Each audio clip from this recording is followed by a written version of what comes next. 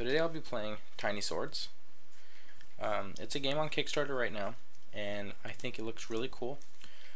So I'll be going over how to play the game, and I'll go through a mock trial of it to show everybody how to play it. And if you're interested, I think it's on Kickstarter right now. I do want to say really quick that Kickstarter is really cool. The video specifically takes place like a retro gaming theme, and I really thought it was a lot of fun.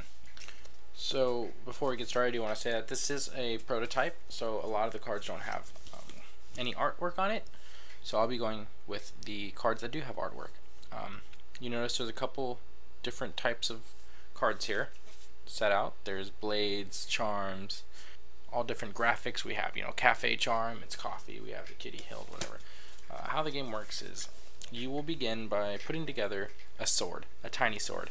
So I'm going to go ahead and choose the Moonblade with the cafe hilt. Now they all do have themes, the cafe charm, we go to the cafe hilt, cafe blade, but I like to mix and match. You can do that. So I'm going to go with the clockwork charm. Now each charm does something different. This one, if it's removed or until it's removed, you will be using this specialty, this ability. And this one's, or some of them would say when removed, use that special. So that's that. So this player is going to have that sword, while the other player is going to have the spooky circus lucky charm. So that's fun. So go ahead and shuffle it.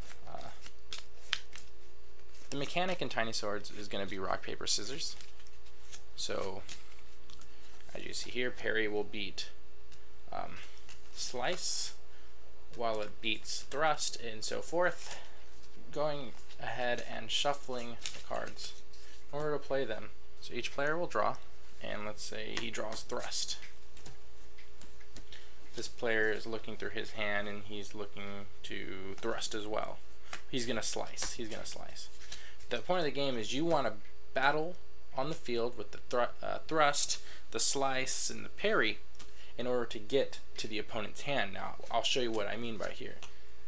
So since slice beats thrust, the hand's going to be laid out like this, and the opponent is going to grab a card hoping to get a part of the sword, which he did.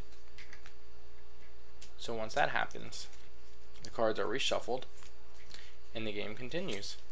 So this player is going to play with slice this time. Now keep in mind, and I'll show you it over here, that if you want to maybe trick up the opponent, you can use your hilt, which can be used as a slice in duel, or you could use your lucky charm ability, which this one says accept and reveal only their card and play as if it were true. So for the lucky charm, for example, before the battle starts, so I'm going to go ahead and try that. Okay, so I'm going to use the circus hilt for parry. Now this says that what I can do is bluff. I can say what I played out there. I'm going to pretend that I played a thrust. I'm going to say I played a thrust.